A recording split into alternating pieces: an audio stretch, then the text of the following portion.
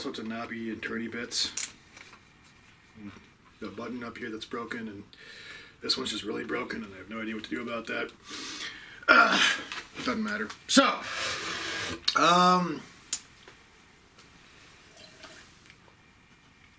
today's adventure, we're going to talk about a rather interesting series of events, and I might get a little bit emotional on this. I'm going to try not to do that. But we're going to call this the tale of my experiences with Thieves World, specifically the 3-5 rules for Thieves World. And when I got my hands on these, I just fell in love with it. I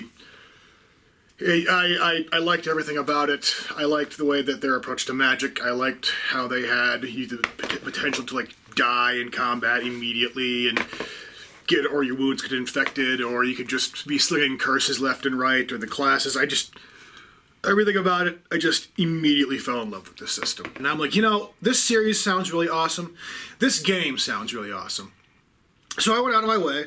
I got the player's handbook for the game, and I get to reading this thing. I'm like, I like this game. I like what I'm seeing. I want to run this. I definitely want to run this. So I start making this campaign. And I'm working on this campaign. And I probably worked on it for a good 6 to 8 months before I ran it. Now, a little bit of backstory.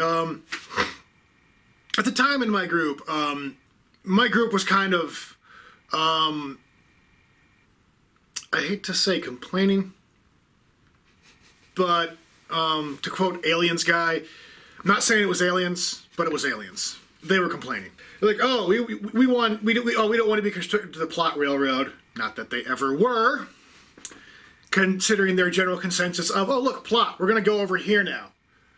That's mostly me. Come on, give yeah, yeah. The others started doing it too. Don't give me that. I remember I was watching the Conan movie, and there was a scene where they climb the tower and they steal this jewel.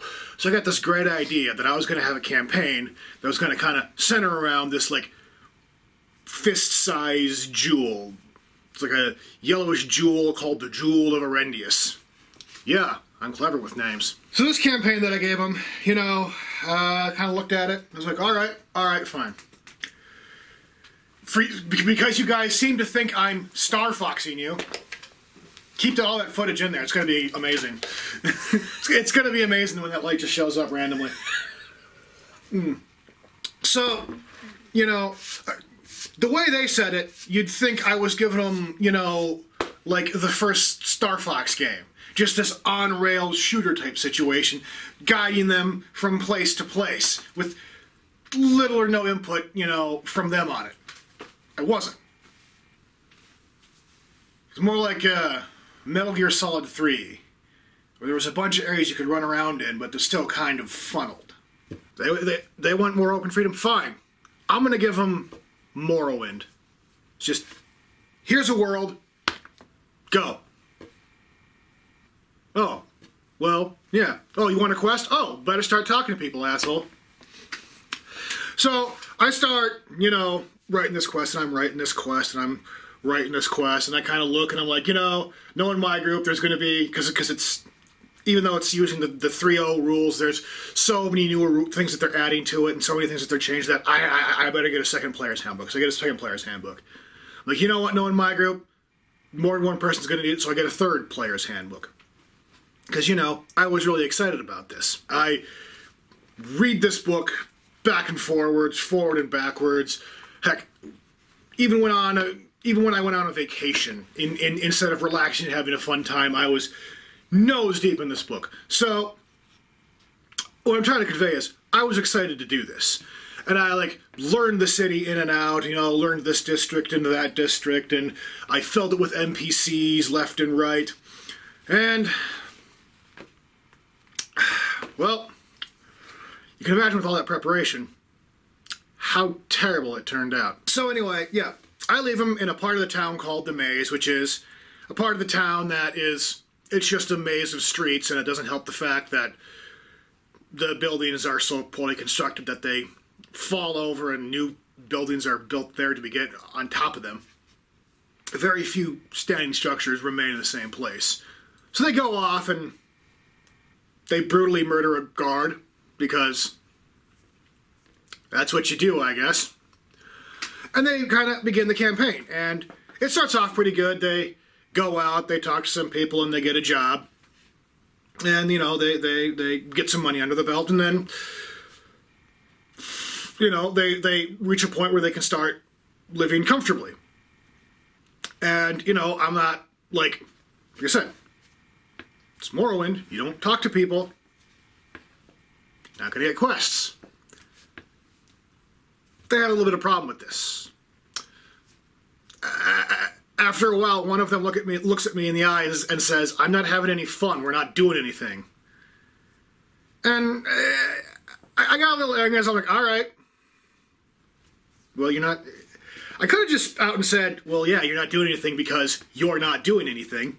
Not to be daunted, I kept that campaign, I kept my notes, and I kept working on them. Got about another 4 to 6 months in on it when I finally got a group online that was really excited to play it.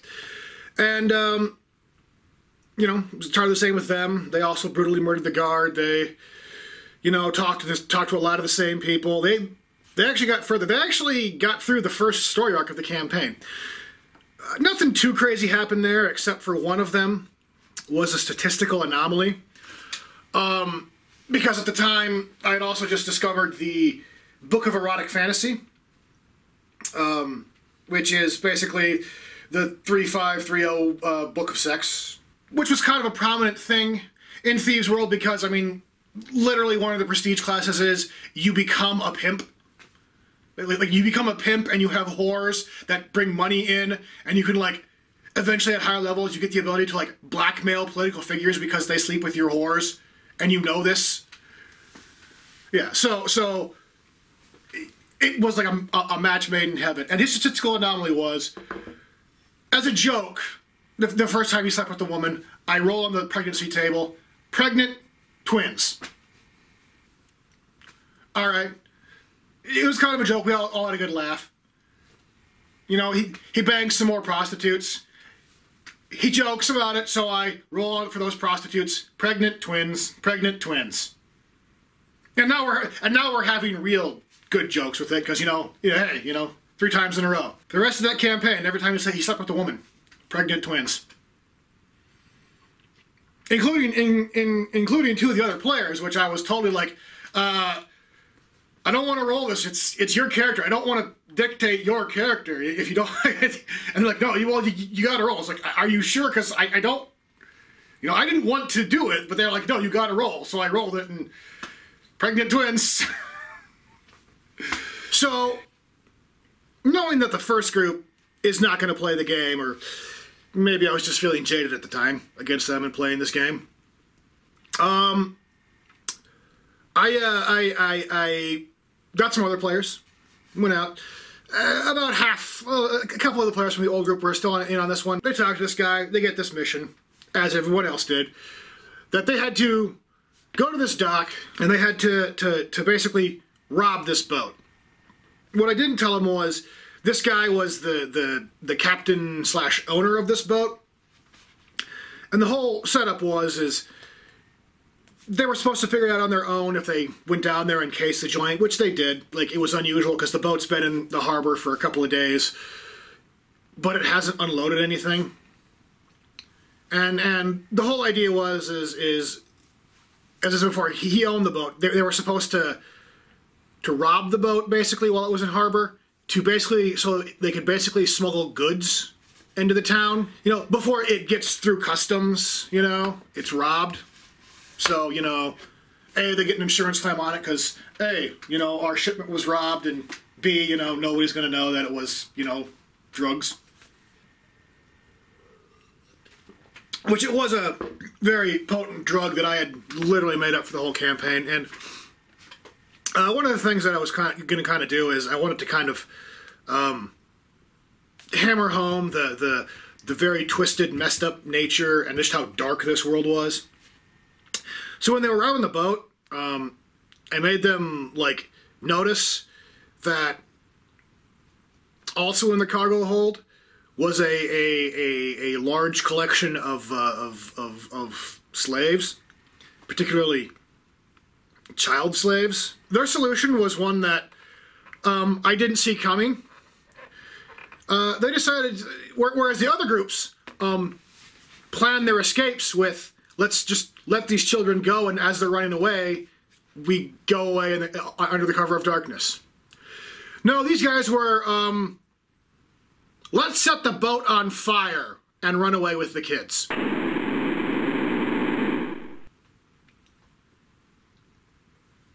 Yeah, not only did they manage to set the boat on fire, they also managed to set the dock on fire. To my knowledge, these docks were very important to the city because it was the one thing that in this city that the citizens were able to say was theirs, that they built with their own bare hands, their own blood, sweat, and tears. It'd be kind of like if you burned down the Great Wall of China, like 20 years after it was completed. And then I, send some black-clad guys to talk to them again. And for some reason, they don't want to talk to the black-clad guys. So that they light them on fire. It was at this point that they also discovered, because one of them got a prostitute, bought her, took her back to their room at the Vulgar Unicorn, and then said they fell asleep. So, needless to say, the prostitute robbed them. And the next morning, after they light these two mysterious guys on fire, they see one of the prostitutes of the Vulgar Unicorn, grab her, and basically start interrogating her, because I guess in their minds, all prostitutes live together. She tries to get away and starts going down the stairs, because they're sitting on the second floor of the Vulgar Unicorn, which is a famous inn in the series. If you're familiar with the series, you've probably heard of the Vulgar Unicorn. When the big burly guy of the group says he jumps down the stairs and tackles her. Thin, spindly prostitute, big, burly fighter man, flying down the stairs. He just surfed her down the stairs. Like that scene in, was it Two Towers, where Legolas surfs the shield? Yeah, replace the shield with the prostitute. That major part of the campaign's gone, because they were going to be doing a lot of stuff out of the Vulgar Unicorn, because, it's like the Mos Eisley Cantina. You play Star Wars, you go to Tatooine, you go to the Mos Eisley Cantina. If for nothing else than to see B. Arthur have a cool song and dance. So, yeah, they get kicked out. And they start wandering around the maze. When I have them come across two shops. One of them was this, apothecary, potion-y type shop, which was supposed to be one of the contacts that they were supposed to get, because he was going to be this cryptic Obi-Wan type guy that gives them little hints on their missions and basically identifies their equipment for them when they get magic weapons. He tried to make a bargain with them about getting the crate that they got off the ship and giving it to him in exchange for his services. They apparently didn't like that and wanted money, so they burnt his shop down. Take that, Deckard Cain. Yeah, they burnt down Deckard Cain's shop. So you can see how this campaign's going. So, eventually, smuggler guy contacts him again, and he says that he needs the jewel that I mentioned earlier, the Jewel of Arendius. Ooh, ooh. And it's in, it's in possession of a local gem merchant. Guy is crazy about gems. He gets gems from all over, and he just got the Jewel of Arendius, and he says it's needed by his benefactors, which that's never a good sign. But whatever, they've already committed to being on the evil side of this campaign. I say evil in the sense that this is Thieves' World and there is no good side. And as I said before, I got a year and a half of planning. So I got this guy's his house planned out, like a small guardhouse next to his house planned out, the sewers leading up to his house, like the whole block planned out. And so yeah, they go there. Don't case the place, because why would you ever need to case the place?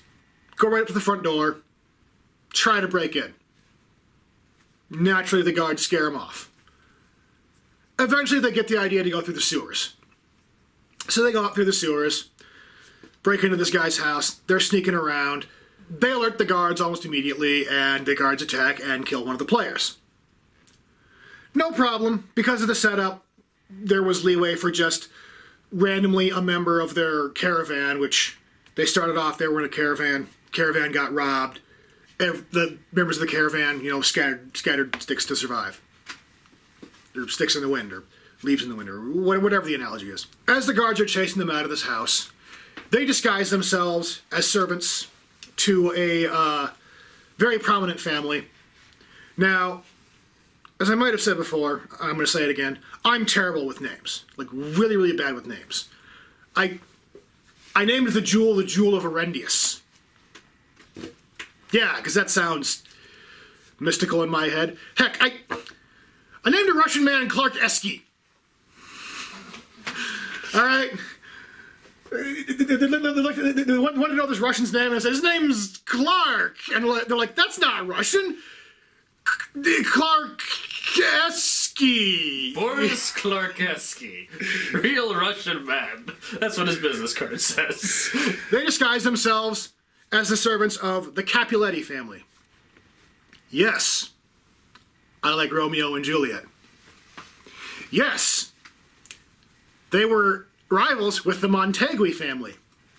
Yes, I also like the Reefer Madness musical. And if you don't get either of those references,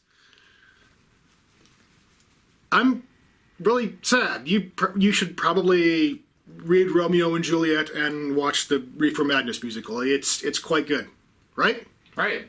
See, he agrees with me. And they actually spend a couple of days disguised as these servants, running around doing servants things. The entire time, they start casing the Montague household. I don't know why they're casing the Montague household. I figured they just want to rob it because they just heard about it and they know that these guys are rich. Because I'm like, good, great. They're doing their own thing, you know? It's something that's possible to do because I had almost this entire city mapped out in my head and on paper. Usually the parts that were on paper turned out to be better than the parts I just had mapped out in my head. They get these like fire bombs set up. They have, like, on the day in question, they go out, they rob a cart and fill it with robbed hay, burning down the hay merchant. They somehow get this cart of hay, like, on the grounds and in a good position. That's like, so it's like right next to the house. And then on the day in question, they like throw these fire bombs and it hits the hay. The hay, of course, explodes in flames. And the house, you know, catches fire. Guards are running around screaming, trying to put the fire out. This house is in flames. They, you know, run into the house, you know, looking like they're trying to help stuff out. They kick down the front door. They get in the front door. They look around, you know, and I'm like, all right, you know, start pulling my sheets out. I pull the plan of the house out, so I got that. And more importantly, I pull out the loot sheet of what's in the house, you know.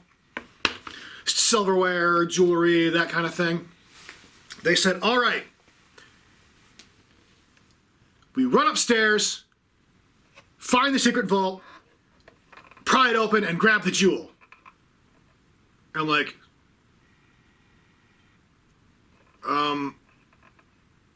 what? You know, the Jewel of Arendius. You know, last time we were here, we saw where the vault was, so we know where it is. We just immediately run to it.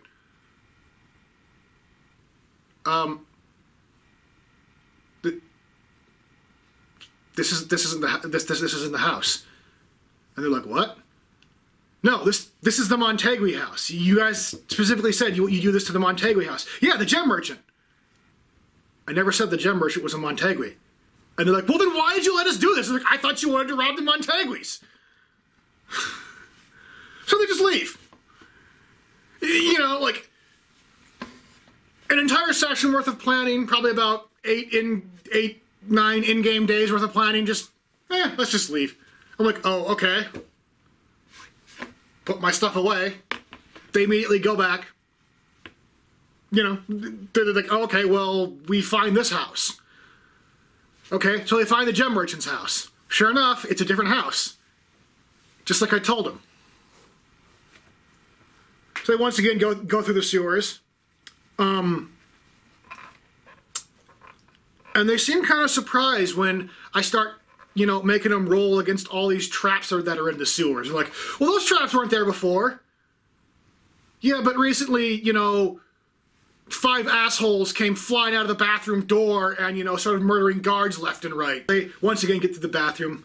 They break down the door to the bathroom again and go running out into the main room, screaming and hollering, and the eyes roll over white, and all the screaming and the hollering and the pounding.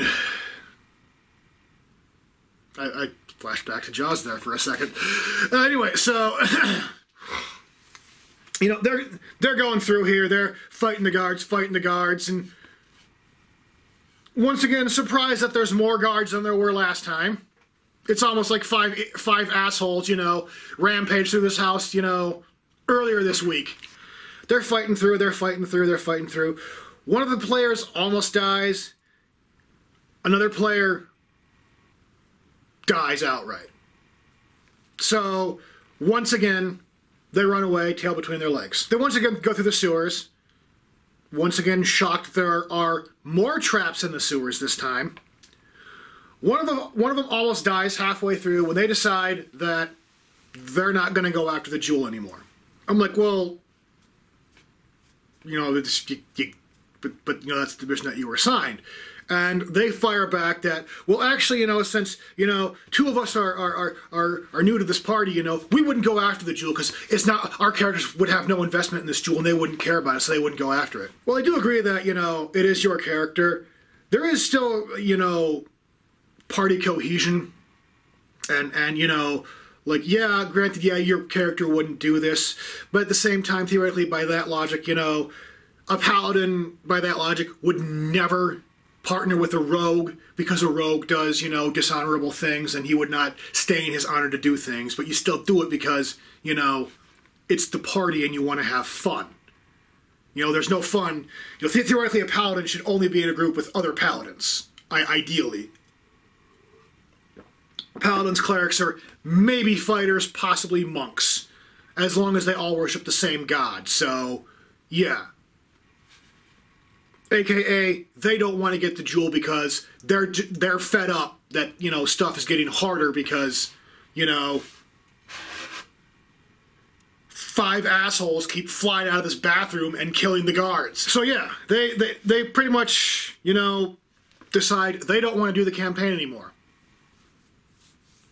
And they're blaming me. It's basically, they're kind of doing it in this way that they're kind of accusing me, saying it's my fault. Apparently, they were still bitter about this whole Montague thing. That's my story on my attempt to get my friends to play Thieves World. You probably noticed that I'm kind of a little bitter. I'll admit I'm bitter because, yeah, I'm bitter. To be fair, it was a 1.5 years worth of planning that they, you know, 2 groups decided they didn't want to play because of stuff that they did or they weren't doing. Ironically, the very next campaign that I did was actually completely on rails. It was actually more Final Fantasy 13 than, you know, anything else. And I'll tell you about that one. Until then, I'm the DM, and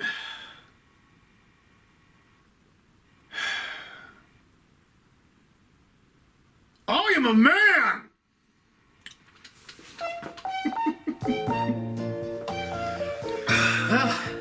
That went a lot. That went a lot better. They go a lot better. Yeah, I got a lot more details. Is this where we come to the shocking conclusion while the credits are rolling that this is the second time we filmed this? No. Ooh. Is that why you have a hat in some of these and why you don't in others?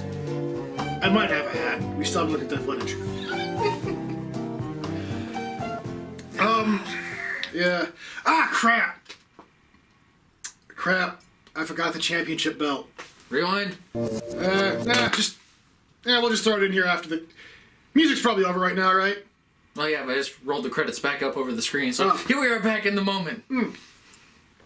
Oh yeah, one of the running gags that I put throughout all of my campaigns. I have this character that always shows up in all my campaigns, and he is called the Bum. And he's always dressed the same. He's period appropriate, but it's always the same. He's got dirty brown pants that were black pants at one point. Like 2 or 3 sashes tied around his waist to keep his pants up, of varying colors. Some kind of vest or like torn sleeve shirt or something, as well as 2 sleeves on each arm with various tears, and all of them different colors. Sometimes they usually match with the belts, you know. They go with his deep blue eyes. A yellow blonde beard and black hair. And depending on the period, he usually has, you know, that stocking hat, you know, it's just, I forget what it's called. The running gag with this guy is because he always has this belt with him. And it's a big gold belt. Specifically, it's the WCW World Heavyweight Champion big gold belt. The joke being that when I originally introduced him, he didn't have any defining feature, and then we made him in a wrestling game where he always had the WCW belt, because I figured, you know, Vince McMahon just probably chucked that in the trash after, you know, he unified it with the WWF Championship belt, and he didn't need it anymore because David Arquette won the goddamn thing, so the thing was fucking useless anyway. You might as well throw it in the trash.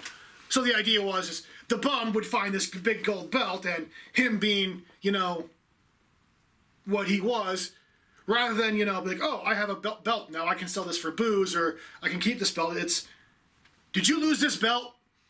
Because the Bum is the Bum is secretly me. Like it is me personified in the games. So he knows everything that I know in the game. So he's aware that it's a game. And I still have at least some reverence for WCW because, I mean, granted, yes, I was a WWF fan, but, you know, I still liked when WCW was there. Plus, my first wrestling live show was a WCW event. So, there you go. You know, I still have some reverence for WCW. So he's always on the lookout trying to find the owner of this belt. But in the Thieves world, I declared it as, it was a cursed item called the Belt of the Champion. What that meant was, the only way this belt could be taken off you is someone had to beat you for the belt. Generally, that meant kill you for the belt because it was like a gladiatorial thing. You know, like they yes, that's my belt. Took the belt, put it on. Asshole's now wearing a big gold belt in a game called Thieves World. And the belt, but as it was cursed, made him always want to fight in combat. He eventually did lose that belt, specifically to his brother. His brother was a survivor. Now, those of you that know the Thieves World D20 system are like, oh. Those of you that don't know it and are just familiar with the 3-5 system is the survivor is the Thieves World equivalent of a monk. So there they are in the arena, still wearing the stuff that they had, you know, at the beginning of the game, aka he's maybe got leather armor on and this hidden blade, whereas the monk is sitting over there and he's a monk. The monk won. The monk beat his ass. And the monk didn't want to kill his brother, but the crowd wanted blood. Now, I was totally open with this. I was totally going to have a Maximus the Merciful type situation if he didn't kill his brother. He didn't spare him. He became the new champion. That belt changed hand, I think, 1 or 2 more times after that. But that was about it. Anyway.